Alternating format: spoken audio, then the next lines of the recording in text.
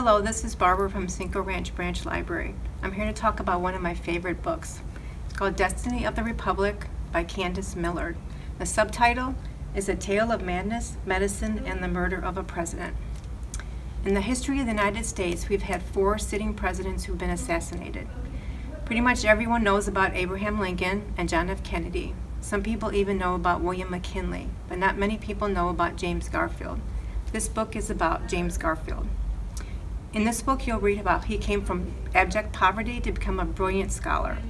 His speeches left his audience spellbound.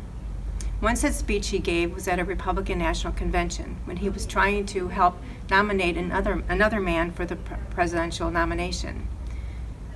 After all the speeches were done at the convention, the vote was deadlocked. So they decided to nominate Garfield for the position, and he reluctantly accepted. He later went on to actually win the presidential race.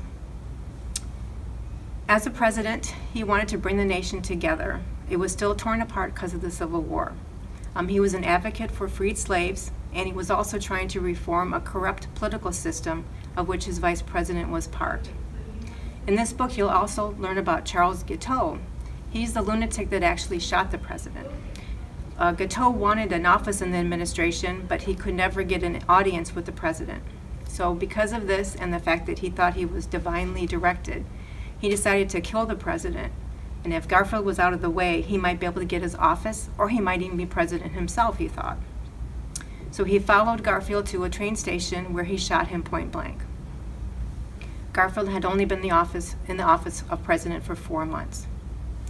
But it wasn't the gunshot that killed Garfield, it was the incompetent medical team who worked on him. Think of this book as a true crime. If you like that kind of book, this is the one for you. It also is another book about presidential history. I suggest you read this. I really think you will like it. If you do read this, you'll read about a great man who could have been a greater president had he been given the chance. Thank you.